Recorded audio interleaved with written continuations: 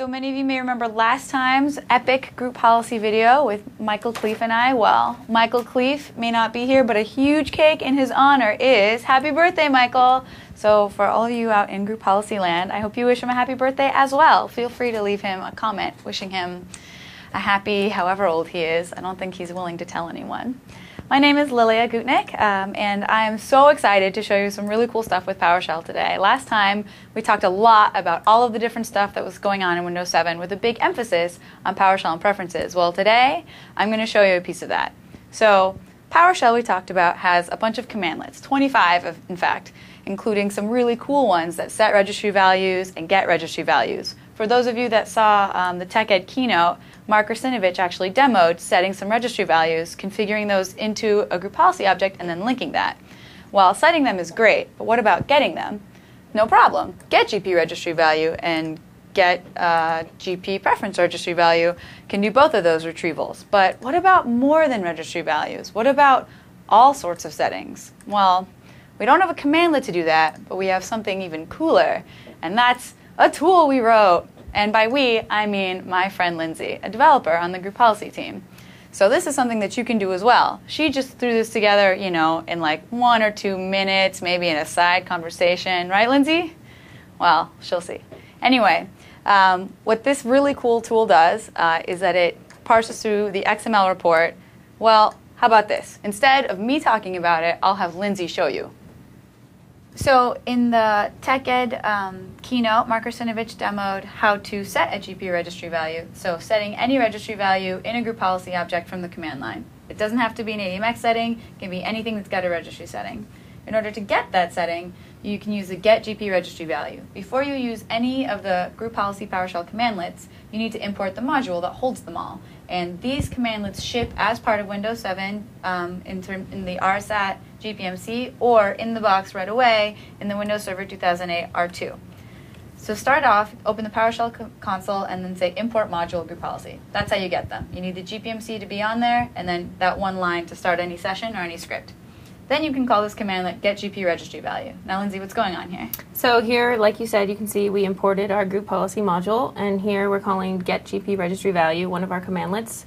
We're giving it the name GPO1, and we're retrieving this specific key under the HKey local machine hive so that we can see its value, its type, its value name, its policy state. So this isn't the actual string that's associated with what this is, in this case, folder redirection configuration setting, but it's the actual key. So you need to be really specific about what key you're getting, but that key corresponds to that ADMX setting. So it corresponds to use localized subfolder names when redirecting Start Menu and My Documents is the actual setting. Okay. So what about getting other sort of settings in GPOs, right? Registry settings are great, but there's a lot of other settings that people use, like security settings, like, I don't know, setting logon scripts and stuff. Those aren't really set in the same way. So how can we deal with that problem? Exactly. So I have written a very simple script here called search GPOs for setting. It's a PowerShell script. And basically you can search, you can provide a domain name or not provide a domain name, and you can search all of the GPOs in either the domain account you're running under or the domain name you've specified for a specific setting. So wait, back up a second. You're saying I can search all the GPOs in either the domain I'm in or any other domain for any settings? For pretty much any setting, yes. What do you mean? One of the commandlets we shipped is called get GPO report. So in this case, I want to look at the XML report for security GPO1 because this is where I've set the account lockout duration policy. And so I just want to take a quick peek at the XML to see what I want to query for. Can you get other types of reports other than XML? Yep, you can report type, you can specify XML or HTML. In this case, we want XML. Okay, awesome. So here, one of the parameters to this script is called extension. So what you basically want to do is look at this extension node and take the last bit. So here, extension would be security that we want to query for. And here I see lockout duration, so I want to say extension security, where name is lockout duration, and then return me setting number. So that would be 30, because I set account lockout duration to 30. Okay, so let's see how that looks. Okay, so here I'm calling search GPOs for setting. Here we can look at the parameters for this. So we have, is computer configuration true or false? So is computer configuration It's a false Boolean. means that it's user configuration. Right, so Okay. true for computer configuration, false for user configuration. Okay. Where something, whatever we're looking for in this case, where name is lockout duration, okay, and then we're going to say returned me, so return setting number. Okay. Let's see, I have it somewhere here.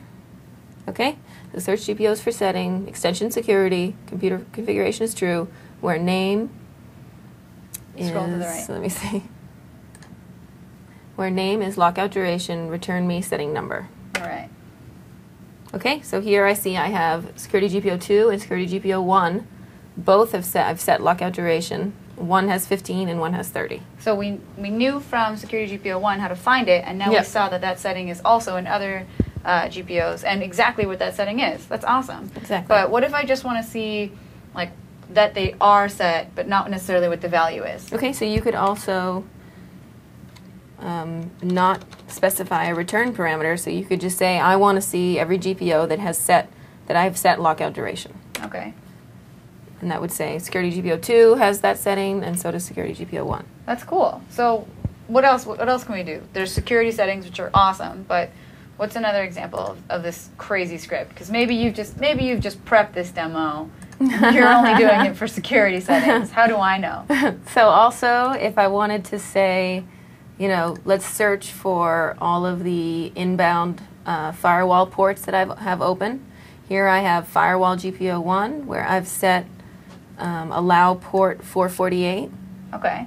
So let's look at, let's That say I sounds want to like a search. really common use case, looking for the different firewall ports. All right. So let's say I want to search through all the GPOs in my domain and find every port I have open. So every port I've allowed inbound connections. So let's take a quick peek at the XML. I'll use get GPO report again. This time I'm going to use firewall GPO 1. And again, I want report type XML. And here is the XML. Now I have my extension node here. So I can see it's called Windows Firewall. Okay. So,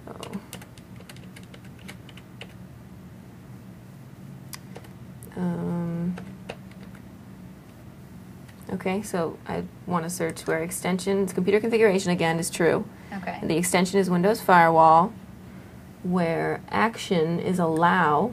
Okay. So last time it was where name, Right. but this time you're looking for the node that corresponds to action. Right, because I want allow. to see all of the inbound ports that are allowed. Oh, I see. You're looking. Okay, so you're looking for those that you've configured to allow. Yep. So if you wanted to look for those that were not allowed specifically, you would change where action is and then put the different string, like not Right. allowed. Okay. Yep, or whatever that would be. I'm not Okay. sure exactly what it would be, but But you can look through the XML Yep. and find that. exactly. So where action is allow, return L port. So here it's 448. Okay, so now I'm going to execute this. I'm going to search for all the GPO. I'm going to search. It's going to return me all of the firewall ports that I have set to open in this domain and in all my GPOs. So by default, if you don't specify domain, it'll look in the one you're currently working in. Right, the user account you're running as. But you could look in other domains also, right? Yep, as long as you have a trust relationship with another domain, you can specify another domain and it will connect to that one. That's awesome. All Yep. right, let's take a look at this. Okay, so here we see firewall GPO 2, very creative, my creative names, has a Windows firewall setting where action is equal to allow and the value of L port is 440. So I see basically I have 440 and 448 open. So awesome. So you're able to see not only that these GPOs have those settings without knowing whether they're in there or not, but you can also see specifically what setting is set per them. Yep. And it's not just registry settings. It's Right. not just ADMX settings. Any setting, as long as what you're querying for, so as long as what you provide in the where is below what you want me to return. It's And below below or is- at the same level in the XML. Okay, Because okay. I walk through the XML, find the where, and then return with a return So it's parameter. anything that shows up in the XML report. Yep. So you could take your script that you put up on the blog, blogs.technet.com/grouppolicy, and then interpret that and use it to parse other stuff about the XML also, right? What you've given is like a basic framework and a quick and a quick way to be able to look for all these settings. But you could get even more intense and say, okay, if I find like synonymous settings, say you have 2 of the same setting, you can say, I want to reduce redundancy. I don't want to have all the same settings in all these different GPOs. I'm trying to clean up my environment and get even more advanced with it. Yeah, there's endless things you could do. I mean, I wrote this basic script to parse the XML in about a day. That's awesome. So. Wow, that's because you're a baller. That's awesome. Well, thanks so much, Lindsay. That was really cool. I hope you guys get a lot of use out of it. I think it's really awesome. It should solve pretty much all of your problems when you're searching for any GPO setting. I do.